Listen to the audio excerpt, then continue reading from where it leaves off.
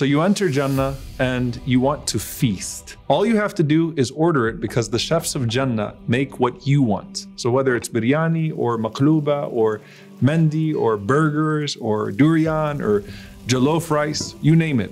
And every time you pick a fruit in Jannah, it's automatically replenished. And the tree branches lower their fruit for you so you don't have to work for them. Just like you used to ascend to good deeds with effort, the fruits now descend to you with no effort. These are the people who the Prophet ﷺ said would reach for Iman in the sky. These are the people who the Prophet ﷺ said would hold on to faith even when it's like a burning hot coal. These are the fruits of your labor, literally.